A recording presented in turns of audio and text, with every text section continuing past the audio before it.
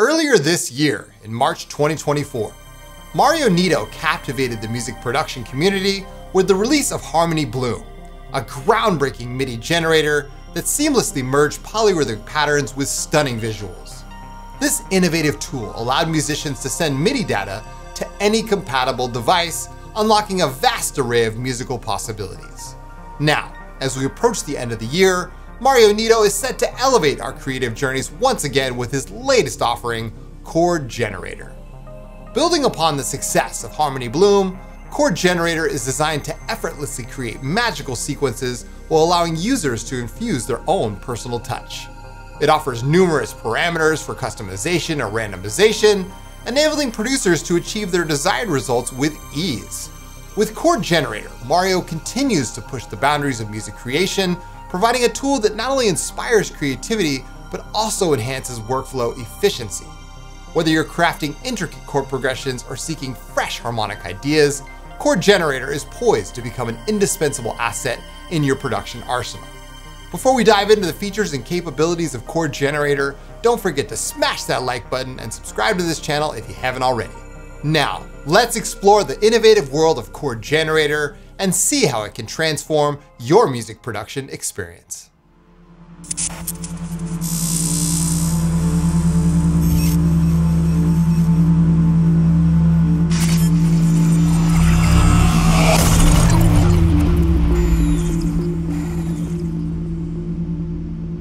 All right, so here we are in Ableton Live 12. Welcome back, and in today's video, we are going to be taking a look at Chord Generator, the new chord sequencing plugin from Mario Nieto. I've got a little jam in Chord Generator. Check this out.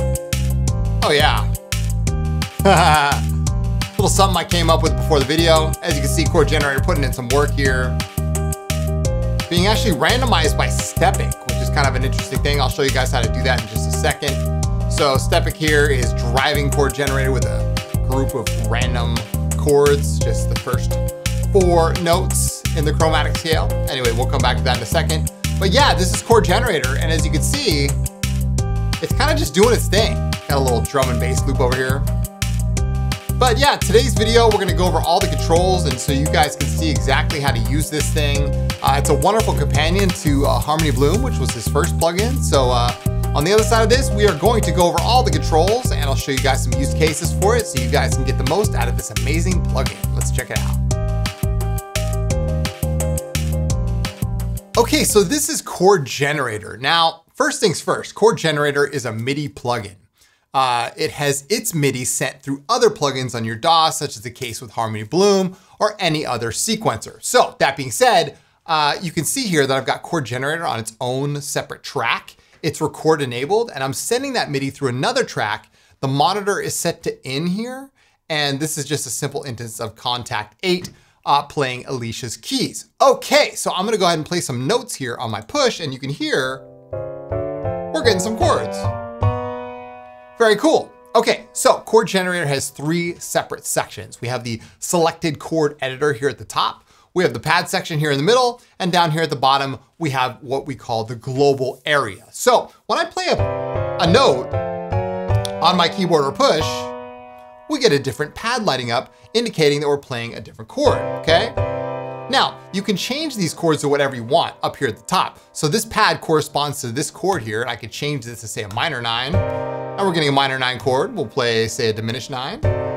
Very interesting stuff. As you can see, there's a huge selection of chords here, right? We'll go back to major 9. But I want you guys to be aware that you're only limited to 12 pads in non-single mode, because 12 pads is all we got here in the middle, right? As you can see down here at the global area, we got 12 different pads lighting up when I play. You can map these to whatever you want up here at the top right with the map button, but I just want make you guys aware that you only have 12 possible selections here. But if you turn on single mode, now you can see that this pad is selected here. Now I can play any key on my keyboard, no matter how high or low, and I'm getting a major 9 chord. Again, you could change this to say a minor 9 chord. I'll get a minor 9 chord up here, all the way up here. All right, so that's single mode, which could be really cool and give you some different results. Okay, let's go back to the main mode here. So now, as you guys know, music theory is based on this whole idea of intervals, right?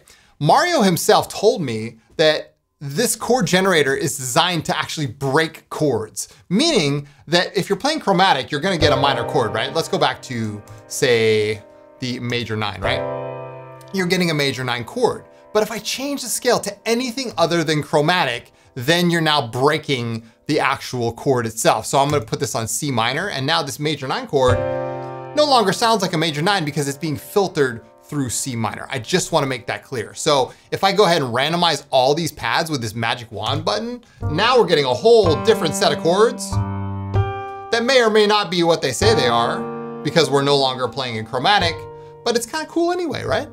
That's the way it was designed. Interesting stuff. Okay, cool. So now let's talk about this top area here at the top. I'm gonna reset this. Now we have the selected chord editor here. Now what this does is you have inversion. So I'm playing this pad, and again, this corresponds to whatever pad is selected here. So you can see that I can invert some of these intervals here, get a really nice major 9 chord happening. Ooh, love that. You can set the velocity to whatever you want. You can randomize that velocity, very cool. Now, what's even cooler is we have the strum and repeater sections over here. What is strum and repeater? Well, first of all, you have to unlock them in order to use them. So this button right here unlocks it. Now, strum is exactly what it says it is. So strum on a guitar means you're gonna move your pick down the strings, or you're gonna, lay your fingers on the keyboard. You have this actual little knob right here, which allows you to kind of ease into it, which is really nice. This button over here allows you to quantize the values, which is very cool. Now it doesn't have to just be like, a linear fashion. You can go backwards. You can randomize this to whatever you want. Let's go ahead and randomize it, very cool. Go ahead and randomize all of them. You can set them to whatever you want. Interval, you can go all the way up to 16 bars, which is really cool. Like that's crazy to me. So you can imagine how cool this would be for like generative material. Let's go ahead and add some delay to Alicia's keys. Oh yeah, that's so nice. I love that, right? So that's the strum feature. You guys can reset this if you want. You can lock it again. You can randomize individual sections of it. It's really cool. So now we have a repeater over here on the right. Now to activate the repeater, you hit the power button. And then what you can do is you can randomize each individual note here, or you can randomize the whole thing, right? So this is based on these values here. Again, these can be quantized or unquantized. So for example, let's go ahead and put the low note on a slow repeat, and we'll go ahead and just kind of dial this in here. Maybe we'll have this be on a quarter and this will be on an eighth. And we're gonna get some really interesting rhythm here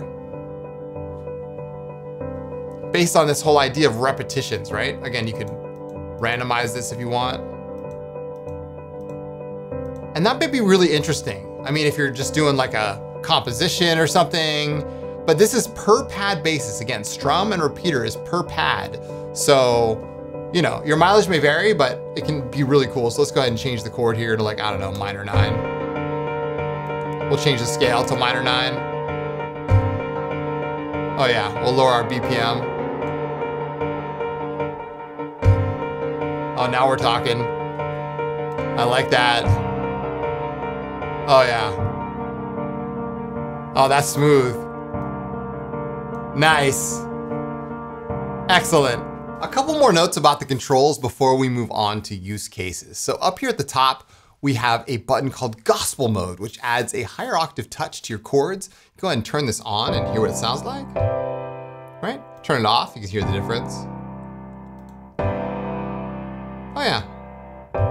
It's very subtle, but it works really, really well. To the right of that, we have some randomization controls. So this button selects a random chord type every time you press it, right? But to the right of that, we have a button that allows you to select a new chord every time you press a pad. So if you turn this on, we're gonna get a new chord every single time, right? Now, where I found this works really well though, is with scale filtering turned on. So right now we're in chromatic mode, but if you change this to say minor, you get some really nice chord variations here with not too much work. And this can be a great way to build your entire palette of chords, if you will, just by using this button. So I can go ahead and turn this off now. We'll come over to the next pad and we'll turn it on,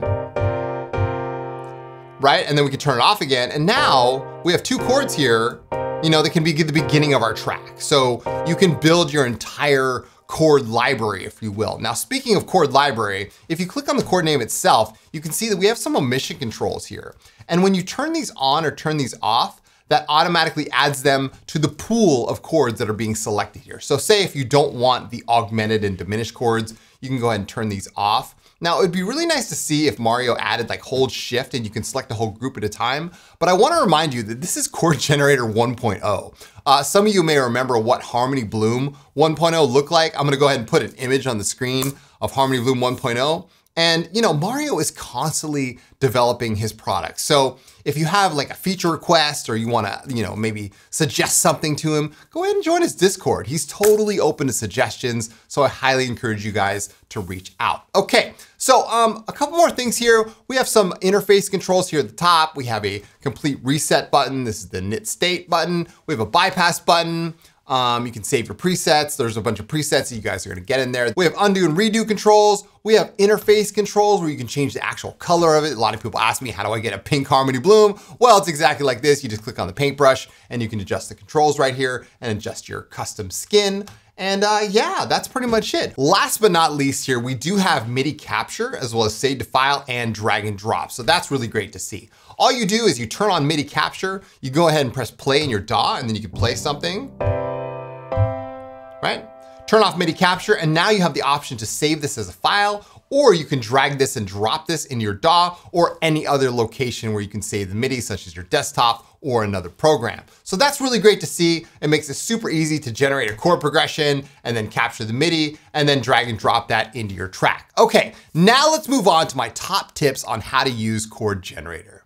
Okay, so to wrap this up, I'm gonna give you an example of how I would use Chord Generator in a track. So I've got Chord Generator here in its default initialized state. We're gonna come back to this in just a second. I'm sending that MIDI through an instance of Omnisphere 2 with a pad from Echo Season, and I've got Harmony Bloom here doing its thing. I'm sending that through an instance of Hive 2, and it's just got a simple pluck here. I've got a bass here from Serum, and finally I have an instance of Stepic running through Vital with a simple sequence. Now, back to Chord Generator. What you can do here is randomize the chords by clicking on the magic wand button, and this gives you a random selection. That's cool, all right? Now what I'm also gonna do is change the scale filtering from chromatic to minor, because I'm playing in C minor here. Now, fans of the channel know I love Stepic, right? So I always find new ways to use Stepic. Now what you can do is drag Stepic onto the same track. Again, I'm using the Max or Live version. If you're using a VST, just send the MIDI from Stepic into Chord Generator. Anyway, so I'll open up Stepic, and what we're gonna do here is move the root note from C3 to C4. So we'll use that as our root note here, and then we're gonna leave it on chromatic. Now what I'm gonna do is change the note length from 1/16 to custom, okay? And I'll choose, say, 2/1, giving us a 2-bar length for all of our notes. All right, so now what I'm gonna do is hold shift here and just drag my mouse across, and you can see that I'm selecting all of the notes in the chromatic scale here. Go ahead and repeat that on the end. Very good. And now the most important thing is I'm going to change the dice mode from gray to purple, meaning it's not going to give me the same note twice. Okay, so pro tip for you, if you want to do this with percussion, it also works well. Just change the note length. Okay, so that being said, now what I'm gonna do is just hit play here, and Stepic is gonna give us a random note on any one of these 12 pads every single time, every 2 bars, because that's the way we set it up. Check this out. Oh yeah. Oh, very nice. So as you can see, Stepic is randomly choosing a new chord every time based on its note selection. And again, this is chromatic, right? That's really nice. So every 2 bars, it's gonna switch. I love that. Because what this does, it gives you a way to just sort of let the chords evolve over time. Again, you could make that, say, 4/1 or 8/1, doesn't matter. Put this on gospel mode. Very nice. So as you can see, Chord Generator can be a really effective way to build atmosphere in your track, you know, add different chord progressions.